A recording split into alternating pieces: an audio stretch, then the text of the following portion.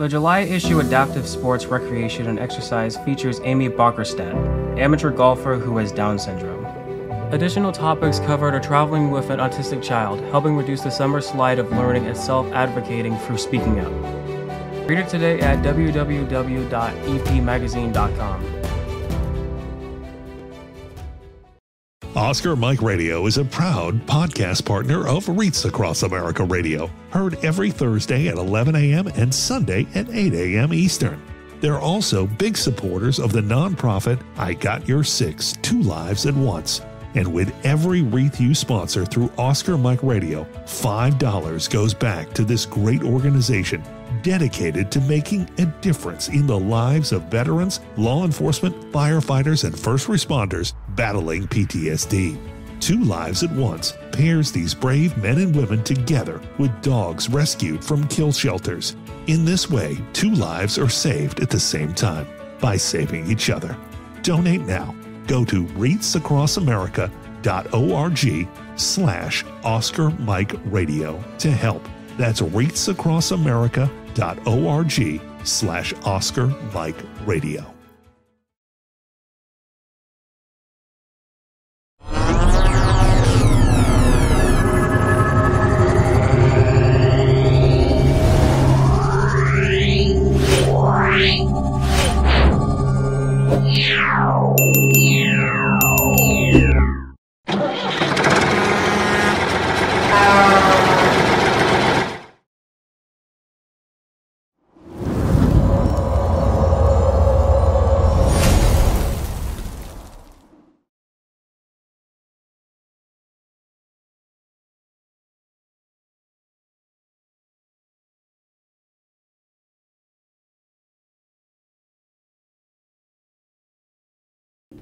Suicide is preventable, and each of us has a role to play in suicide prevention.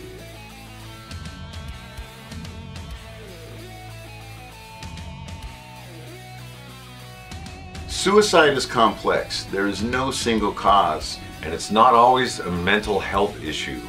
It could be loss of a job or home, financial or relationship issues, pain, or leaving the military. Suicide does not discriminate. It affects all ages, races, and genders, veterans or not. If you know a veteran who is struggling, connect with them. Let them know help is available. There is quick and easy access to services in times of crisis. Dial 988, then press 1. Talking about it is okay. Don't keep it inside. Don't be ashamed. Don't wait. Reach out. Find resources at va.gov/reach.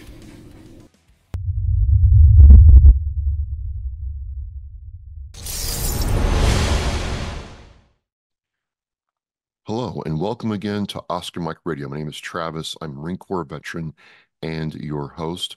Oscar Mike Radio is part of the Hubazoo Network. You can find out more on hubazoo.com. I want to thank my sponsors, Joyce Asek of Asek Real Estate, Army National Guard veteran Mark Holmes of Reapers Detailing and Power Washing, and my supporters, Case on Shaving Company, Exceptional Parent Magazine, and Black Cat Designs. I love when I get to talk with people who maybe didn't serve, or, they're a civilian company. And what I mean by that is they don't really, serve the military space strictly, but advocate for military families, veterans in their own way. And my next guest is no exception. From Elevate Health in New Jersey, Nicole Palmer. Welcome to Oscar Mike Radio. I'm looking so much to learning from you and having you share about the mission you all do. Thanks so much for having me, Travis. So, as I understand it, we reached out, we got connected, I started learning, and one of the unique things in the area you're in is you all focus on speech pathology. Is that correct? Did I get that right? Yes, so we have speech pathology, audiology, and occupational therapy services at our clinic. So now, I was an Air Wing Marine, but I'm still a Marine. You got to break this down Barney style, as my sergeant used to say. Kind of educate me here on what encompasses speech pathology. So speech speech pathology sometimes is a misnomer because people will say, oh, so you help kids with their R's, which is part of it, or oh, you help people who stutter. That's absolutely part of it. But we like to say that speech goes from birth to 100 and even beyond that in terms of the lifespan. We work with very young children, adolescents, adults, geriatric patients, anywhere from their speech, which is the articulation, how things sound coming out of your mouth, the language, which is how everything in the brain creates communication, also swallowing, cognitive skills, voice, what's coming out of your throat. Um, and that's just the tip of the iceberg when it comes to what we're expected to be the experts in. Really? So I was one of those laymen who thought it was just somebody sitting in a chair with a flashcards, you know, kind of like the rain in Spain stays mainly on the plane kind of a deal, but more intense. That's what I thought it was. That's extremely interesting. So it's not any of that, or it's a very small part of that. Yeah, that would be a small part of it. I can say with absolute certainty in my 8 years, I've never done that part. I usually don't use flashcards. Well, see, it just shows you how much I don't know, which is why we're here. So the discipline, the practice of pathology goes is I have to think that, not everybody is the same. There are different, things you got to work on. How does speech pathology assess somebody and say, you know what, this is what they need to improve or move their life for? Because I have to think not being able to speak is extremely frustrating at best. Yeah, absolutely. We talk a lot about the mental component that not having your voice, whether it's your true voice actually not coming out of your vocal cords correctly, or from your speech, or the words you have in your brain not coming out through your mouth, any of those things can have a huge impact psychologically. So we really talk about the brain-body connection when it comes to how it informs how we live our lives. So just like you mentioned, seeing a patient for a stroke evaluation versus seeing a 3-year-old who's having delayed talking. Those are going to be different specialties or different areas of competence for the speech pathologist, but it all comes down to still treating the patient and their family with dignity and making sure that, above all else, we're trying to help that quality of life and make sure that they have a voice. So you and I and everybody in the world has, I wouldn't say a pick, but a lot of options for career paths, career journeys, and professional aspirations. What was the driver, the calling, the catalyst for you to say, Nicole, you know what? This is something I'm really interested in doing because, as I understand it, speech pathology, like any medical practice, is a lot of having to really pour yourself into the patient's needs and trying to get them to, for lack of a better term, heal themselves. So, what drew you to this practice? So I really knew nothing about speech pathology when I went into it. I started as a linguistics major, which is very research based. And as I got more into that field, I realized that there aren't very practical applications. And sorry to any linguists out there who are doing practical application, but from my understanding, it was very theory and research driven, which was cool and interesting. But I have always been someone that's been involved with other people and wanting to work with other people. I did a lot of teaching music when I was younger, and that is something that I have used to incorporate in my speech practice, in how I teach and how I educate others. So, actually, one of the prerequisites for linguistics, for another course was Intro to Speech and Hearing Science, and I thought, okay, that's fine. Um, and then it started talking about everything a speech pathologist could do, and I was always very worried about becoming complacent or not pushing myself, not learning more. Finding one job and sticking with it seemed kind of boring for the rest of my life.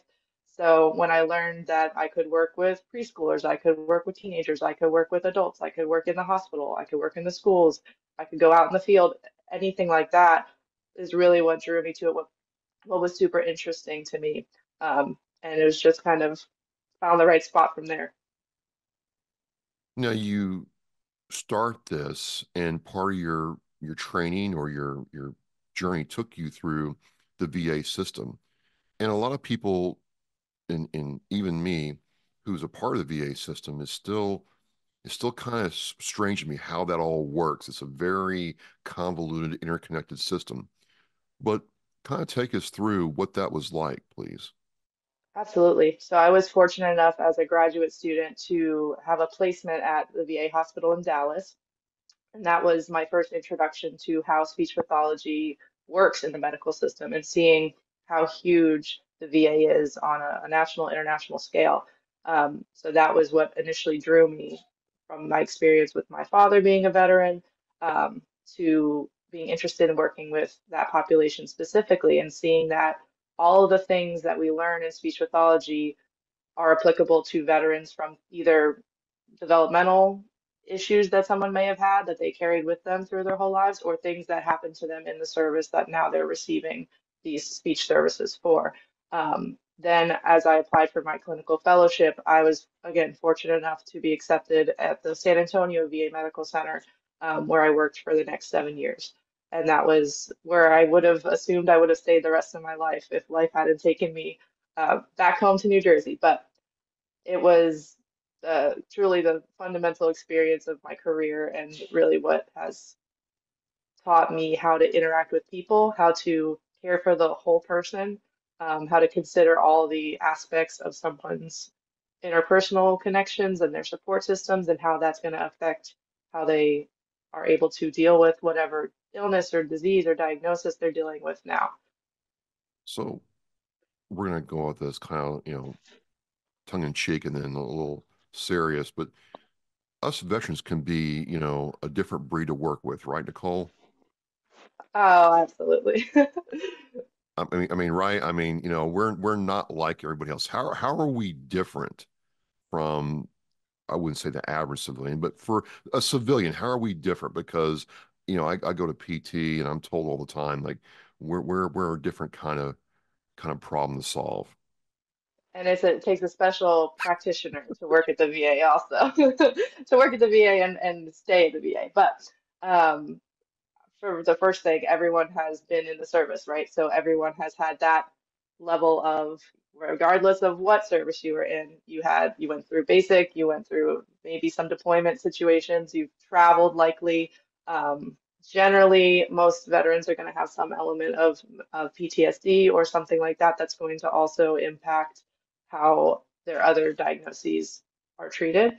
Um, those are some of the more serious things, but funny wise, I can usually be a bit more down to earth and not crass, but I have a good relationship with veterans and they can say whatever they want to me and I can give it right back. So that was Well, always that's a kind of fun part. expected. Like if you're a pushover, we're like, you're no fun. But if you can give it Yeah. right back, we're like, okay, she's all right, she's all Yep. right. We have to have Well, that. But just to go serious though, I served with guys who couldn't really talk. And the problem was when they went to become like NCOs or even some of the officers who had, whether it was, just public speaking anxiety or other kinds of physiological or psychological issues, they didn't move the way they could have moved if they had been able to speak. So there was a level of me versus them and frustration that I didn't know how to get through, right? I mean, did you ever see that in the community, that you served in? so with the veteran population, Yeah. not as much because everyone was discharged at that point. But now that I'm working more with active duty members, I do see that. That's usually why speech services are sought out for either stuttering or an issue with the voice itself, which could be from stress, strain in the vocal cords, a pathological issue with a tumor or something like that that has happened, to prevent, as strong of a voice as you would want, especially with commanding and being authoritative. So usually when I'm working with active duty members, it tends to be more of the voice or stuttering issues. And just like you said, feeling like it's preventing them from achieving that next level, or that others are, or they're feeling like they're undermined because of what their voice sounds like. You do your time at the VA, and then you said life moved you back to New Jersey. Going from San Antonio to New Jersey area must have been a change again in life. But you started working for Elevate Health in New Jersey. Now, how did that come to be? So one of my specialty areas is called augmentative alternative communication, and the short, sweet term is AAC. And what that means is, again, across the lifespan, there are going to be issues that prevent people from physically being able to use their mouth to create words, to create sounds. So AAC is something like my phone or an iPad or something else that you can either touch buttons, or one of my primary jobs at the VA was working with veterans with ALS, and we used eye gaze so that they, even though as they lose their ability to function with other parts of their bodies, the eyes stay pretty consistent, so they're able to move their eyes to communicate through these boards that are digital and can produce speech. So when I was looking for a new job, and I was on the back burner for looking at some other VAs in the area, but as far as travel went, I really wanted to stay close in South Jersey. And I found Elevate was asking for an AAC specialist, looking for AAC specifically. And I thought, well, that's strange. That's very specific.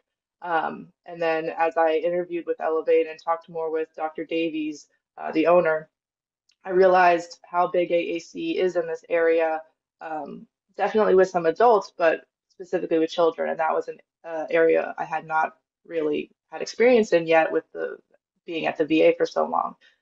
So that's really what drew me to Elevate and to expanding my horizons again, finding something that was a little bit the same, but a lot different, and continuing to learn and grow. We talked about this briefly in our communication before we were on now, about the fact that you're in a position where you are located in New Jersey to serve military families and, to your point earlier, active duty families. But I'm really curious, for military families, what are the challenges that military families face versus a civilian family? Because it's not quite the same getting the care you need for your child as a military family that could be moving in 6 months versus civilian. I just wonder if you kind of unpack that for me, please. Absolutely. So just like you said, that inconsistency at times of, not knowing where you might be in 6 months to a year. For the parent, obviously that's still going to be difficult, but for the child, that may be incredibly hard to get used to and be okay with this constant change. I was lucky enough as a child that my dad was in the reserves for the most part, and he would go off where he needed to go, and we stayed pretty much in the same place in South Jersey. So for children who maybe they're able to stay in the spot and their parent leaves, that's another element of how do we process that between 3 and 6 years old. That's a tough thing when your parent is gone for an extended period of time and you're dealing with something like a speech disorder, like a language disorder, and maybe grandma stepping in and bringing you to and from appointments. How are we still communicating and making sure mom and dad know what's going on, how to help their child even when they're deployed or off at a different location?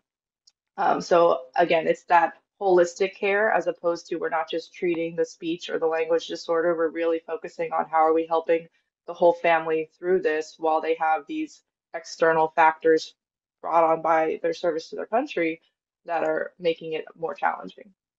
So where did that awareness for your care protocol come from? Because not every civilian care provider is going to understand what military families go through. So it seems very interesting to me, before we talked and right now, that that's coming from somewhere.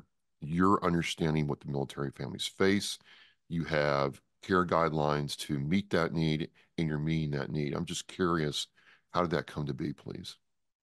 So for myself personally, my dad was in the Air Force for 20 years. He was a KC-10 refueler, No and so he was kidding. in, yeah, he was out of McGuire Air Force Base.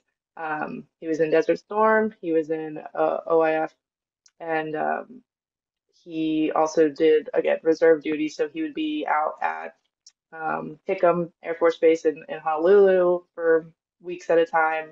He was stationed out in Ramstein in Germany for months at a time. So really just kind of depended on where the job took him. But the main thing I recall from those times is number one, being proud of my dad and what he was doing, how he was helping others, at the cost to himself and maybe to us. But the other thing I remember is when the Iraq War started, and we would celebrate every time a plane came back with soldiers. Um, there was a party, there was a celebration for the families at the base. As the months and the years progressed, that started to be less and less. And something that my dad really spearheaded was continuing to have little celebrations when planes came home. Pizza parties, bringing flowers for the wives and husbands that were celebrating their loved one coming home. He made sure that those families weren't forgotten, especially as it became, unfortunately, more of a day-to-day normal situation to be in a war, right? So that was something that I looked at and thought, that's amazing that he can have that capacity to care for others. And I guess not consciously until I was older did I really realize the impact it had on me. Okay. What about professionally? I mean, you're in an area where you're near Elevate Health is in an area, right, where they're near an Air Force base and other military installations. So did this focus on that kind of care? Was it purpose driven or was there a story behind that? So, Dr. Davies, Kristy Davies, who's the owner of Elevate, is also a military spouse. So her husband was also in the Air Force, and we actually found out later that my dad and her husband must have just missed each other in the squadron. So I was texting my dad, "Did you know Glenn Davies? Did you know blah blah blah?" And like trying to go back and forth with these different people, and he, thinks he's an old man now, so he's like, I don't remember, I was probably gone by then. But it was really great to know that from the get-go with Christy that she also came from that same place of understanding and they have three children, um, and kind of being able to give back in the same way that perhaps it was given to them, while her husband was serving. You all have seen then, I mean, maybe not you personally because, your dad was serving the reserves, but the owner, Dr. Davies of Elevate Health, has, as a military wife, has seen maybe not speech related, issues, but also, the costs for a military family to support that spouse while they're serving. When you started with Elevate Health, then you get integrated into the system and you see this. What did it do to you professionally to realize that you had somebody who really did care about our active duty and veterans? It was reassuring, because I thought I would stay at the VA forever, and it's one thing to feel like you're doing a good job, but it's another thing to feel like you're also giving back to your country and those who sacrifice so much, and then to go into the civilian world then and be kind of not adrift, but wanting to find that same purpose. It's another level, in my opinion. And I was just so grateful to find that with Dr. Davies and Elevate. So I'm a parent or a spouse, and one of my family members or myself has a speech pathology problem, some kind of other issue occupational wise, and I see that or hear on this show, yay yay, that you all are in the New Jersey area and you offer these kind of services, and I want to see what you all can do to help me. What's the process for a prospective patient to come into Elevate Health and receive treatment? That's a great question. So on our website, elevatehealthnj.com, there's a contact us and it shows the patient intake form. So you could just send it off right there, an online form, or it has our phone number for the overall Elevate. And we actually have two locations. One is in East Hampton, and one is in Mount Laurel. So pretty achievable if you're coming from McGuire, Fort Dix area. But we also do telehealth services if that is preferred or needed, depending on if it's appropriate. So by going to our website, giving us a call, that's the easy way to get your information in so we can set up an evaluation and move on from there. I'll have the phone number and your website in the Oscar Mike Radio show post. You can call right from there or, get the process going. So I fill out the intake form. You all contact me now. And even though I don't think there's any shots in speech pathology, Nicole, hopefully there's not. Correct. Oh, okay. But I'm not really a big wild fan of doctors. Like I don't really like say, you know what, I want to go to the doctor today. No, I don't do that. So I come into your office, I'm a little apprehensive, and the first thing you guys do is hand me this clipboard with all this stuff to fill out. What am I doing when I'm going through there? What should I be thinking as I'm coming into your office for the first time and seeing you all? So I would just, come in with an open mind. It hopefully won't be like your average doctor's appointment. Usually it's a lot more, I don't want to say fun, but it's definitely more interactive. Yeah. We're not really, we're medical, but it's a lot more person to person based. So there's going to be a lot of conversation. We listen as much as, speech pathology is about communication. As much as we can talk, we can also listen pretty well. And we find that sometimes we may get more than we expected and may have to start suggesting, oh, maybe you need to see, a different additional provider in addition to speech. This may be more than just a speech issue you have going on. But So help me out with that real quick. mhm, That's really interesting because I didn't think about this. You have to listen to what a patient is saying. So how do you develop that listening skill to be able to say, you know what, I'm hearing what they articulate as the problem, right? But in my practice, in my experience and training, there's actually other issues I want to explore. How does that work, Nicole? mhm. Yeah, so it definitely is sometimes a personality trait coming in. A lot of people pursue speech pathology because they have this desire to help others. They may have very good empathy and listening skills from the get-go, or it's honed throughout. We have 4 years of undergrad, 2 years of grad school, a year of a clinical fellowship, before we're practitioners. So in that time, you're not only learning how to build that rapport with patients, with clients, but also hearing similar stories over and over, you start to see patterns, right? And we give everyone an individualized approach. But for example, working at the VA for me, you'd hear certain things and you'd think, well, yes, what you're telling me is manifesting as a speech disorder or stuttering or a thinking problem. But from what I hear from your history, the medications you're on, all these different things, this is where we are medical providers. So I know from research, from experience, that that actually may be caused by something else, and we may want to dive down that avenue. We may need a different type of provider in order to address the root cause of the issue. So we're seeing what you're presenting as your reported complaint as the problem, but we're also trying to get to what is the root of that problem. Is it something that we are the professional to fix, or is it something that should be addressed by a different professional? So it's not just come in and here's a script or a checklist. You actually have to take time to get to know the patient, understand their complete health picture, is what it sounds like. Absolutely. Yep, And and that's what I train. I work with graduate students and clinical fellows, so that's what I train them to listen for as well, right? We're not just a one size fits all approach.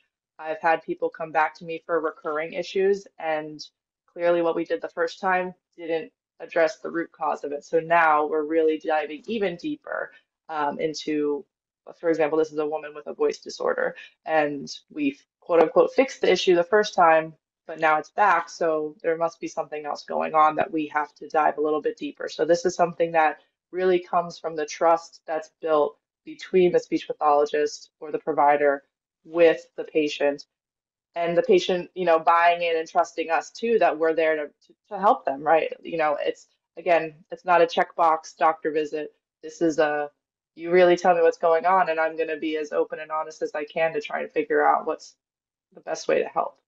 listening to you, it underscores to me the magnitude that no patient is the same for you. Absolutely. And because the human body is different, I mean, the challenges must be, different for everybody, to say the Yeah, and least. if I'm working with four children, maybe they're all age 3 with autism, they're all four different children with autism, and I'm approaching each child individually in what they need to be successful, to have spontaneous, flexible communication, to feel comfortable in their environment. Same thing for if I have four different individuals who have had right-sided strokes. That's going to be four different presentations depending on their life experience, other concomitant um, medical diagnoses, family support, all of these different factors play a role. So what you learn in school as the textbook, this is what this disorder is, this is how you treat it, really gets flexed when you're treating in the real world. You have these military families come in, and so I want to understand how, because as a parent, if I take my child to a care provider, I kind of want to stay with that care provider. And I'm going through the treatment process.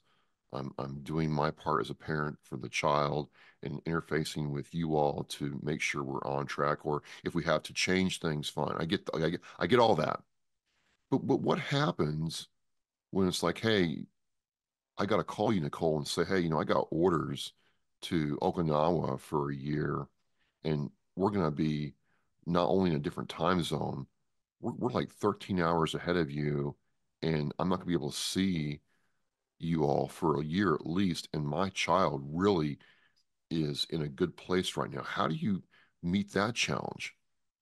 Yeah, that's a really, really good question. And something that doesn't have a good answer, right? The ideal situation would be that we continue to be that provider regardless of the situation, but we, as speech pathologists, our license does not allow us to treat internationally and sometimes not even across state borders. So it really depends then on knowing where you're stationed in Okinawa. There are generally speech pathologists or other providers that are going to be through the military, through the base, available for that child. And we can, with the parent's permission, communicate with that provider, provide all of the documentation, talk about it. I have had students who have gone to maybe a new school district and their school speech pathologist reaches out to me and we make sure that we're on the same page so that the student or the child is getting the most consistent plan of care, the parents involved with all of us to make sure that there's a good transition and they're not just kind of thrown to the wolves and said, well, go figure it out. So the most that we can do is what we try to do, which is continue that plan of care by communicating with who the next provider is going to be. I must confess that's never made a lot of sense to me. And again, Air Wing Marine, but walk through with me on this one. I get a broken arm or broken leg, right? And I'm in New Jersey one day, and you patched me up, Nicole. You got me working again, and I go down to Philadelphia for 6 months. You can't take care of me anymore because you're not licensed in Philadelphia. I got to get a whole nother set of care providers. That just blows. It doesn't make any sense to me, Nicole. I don't understand.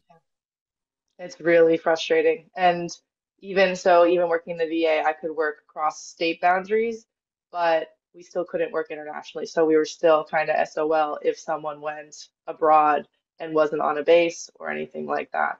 I know. I don't know Okay. who's making the rules, but if there's something we can do Well, about it. it's just if I got a call for my credit card, help, you know, Amex has some place in the Philippines that's looking at and that's no problem. But telling me to put, uh, ointment on my, itchy scratchy, no, you can't do that. I'm just saying, right? If I got a little poison ivy, no, I can't help you. I'm with you. I don't get I know. poison ivy. Let's not get poison ivy. So, well, it's just one of those things, and I don't think unless you're tuned to working with military families that you even think about it. I've got some of my buddies who, they're 40, 50 years old, and the doctor might be 75 years old, but they have gone to the same doctor, even in college, all their lives. So it's just something that I don't think people understand about how the military family has to deal with the stress of not only uprooting and moving, but getting their child healthy. It's got to be hard. Absolutely. And in a supportive role, say that they do move to Okinawa, I can still email just to be supportive, right? I just can't do treatment, and that's Wow. the hard part. So I go to the website and I'll have the website link and the phone number on the Oscar Mike Radio Show post. No excuse not to call or look them up. We get the patient, through the intake process. You evaluate the patient. the patient's on a treatment plan, you've already spoken to that sometimes it doesn't work. And I really appreciate how honest you were about that because, you know, I get frustrated sometimes. I'm like, what do you mean? I came to you and it's still not working. Like, what is going on?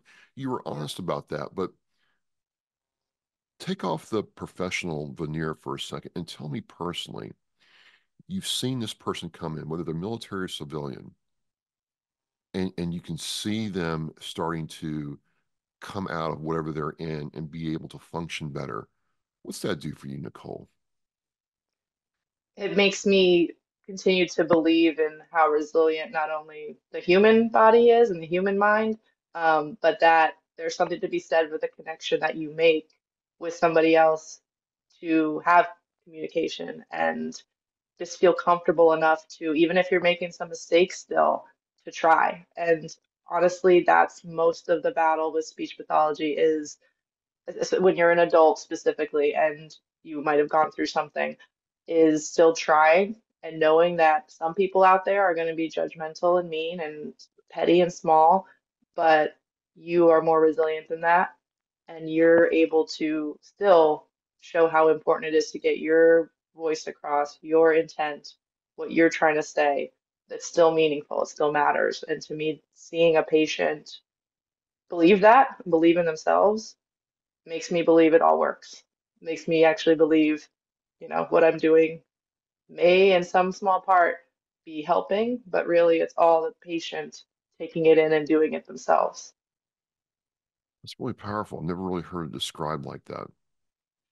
It's got to be something too. I mean, I don't want to assume, but you see that patient doing well in life later down the road, or if they, get back in touch with you, it's got to make it all worth it. Yeah, absolutely. So you're not just a, veteran, care provider for the VA. You didn't just come back to New Jersey. You also do some other things, Nicole. I I'm just couldn't believe. multifaceted.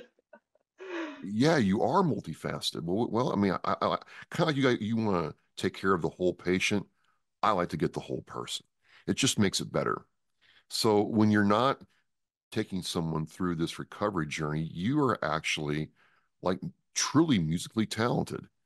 Like, go into that for me, please, because I was like, wait a minute. And then, okay, that's first. Then we'll get to the second thing. So, Yeah, so all through elementary, middle, high school, I played oboe, saxophone.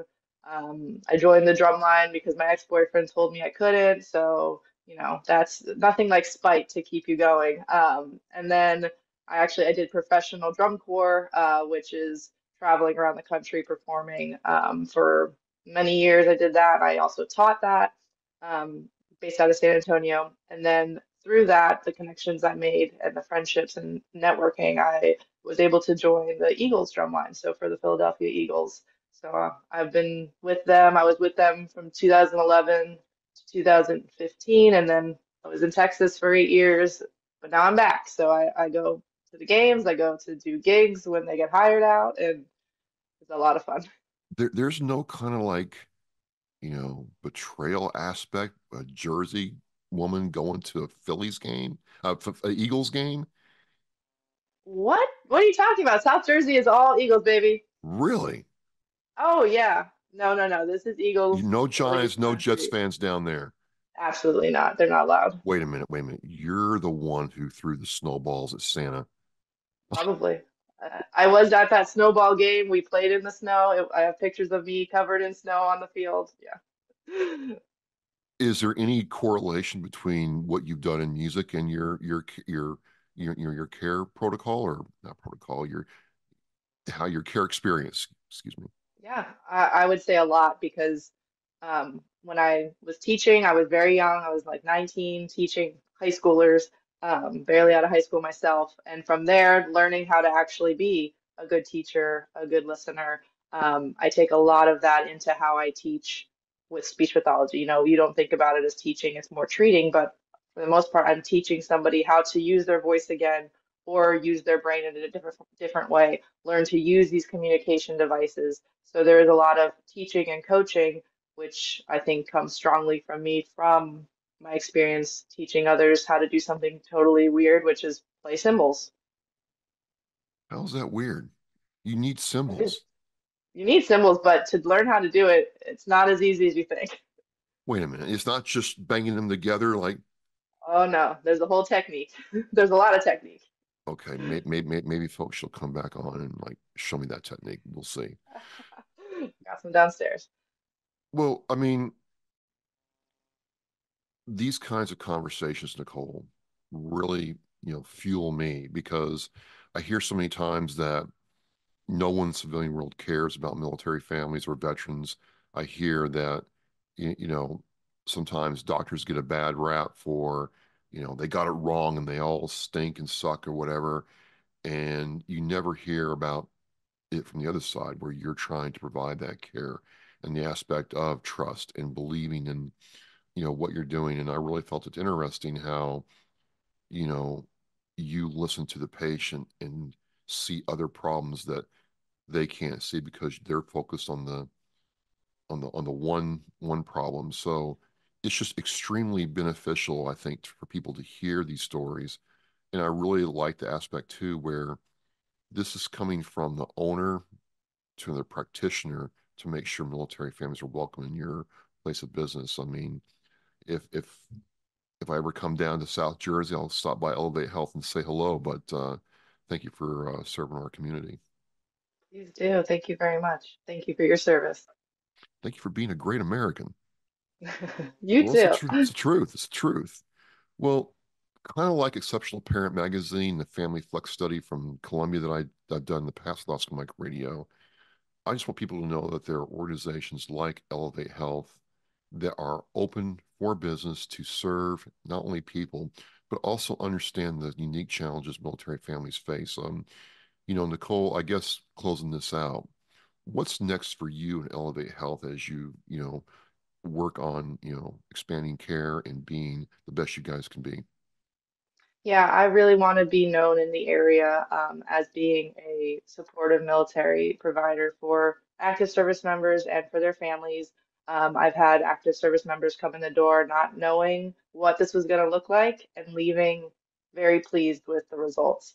And again, that's for voice, swallowing, stuttering, all the things that nobody realizes can be a problem until it becomes a problem. So that's really what I see moving forward is just continuing to expand that, continue to get the word out that we're here and we have the expertise, we have the empathy, we want to help. Well, you guys are there, you guys, gals, ladies are there for us to receive this help. I just want to thank you for coming on and sharing with me and teaching me about this other side of the coin when it comes to medical care and, understanding too that it comes from a place of authenticity. I just appreciate it. Thank you. Thank you so much for having me, Travis, and letting me kind of use this as a platform to talk more about speech pathology as a whole and with Elevate specifically.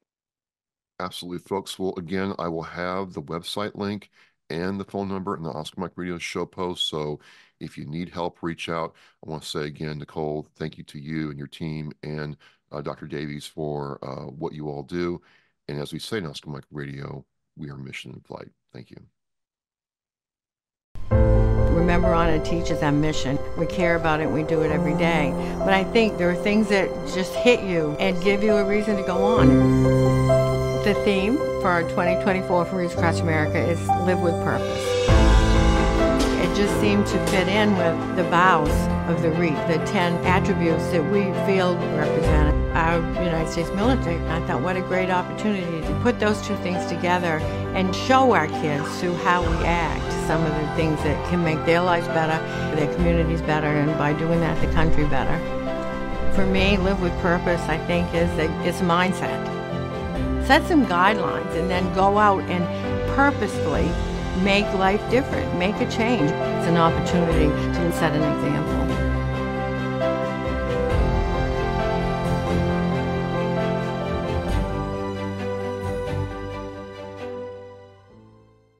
Thank you for listening and watching Oscar Mike Radio, where our active duty service members and veterans are in action and the mission is in flight.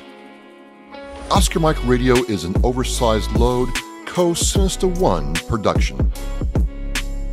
If you are a veteran or know a veteran who needs help, please dial 988 and press 1 for the Veterans Crisis Line.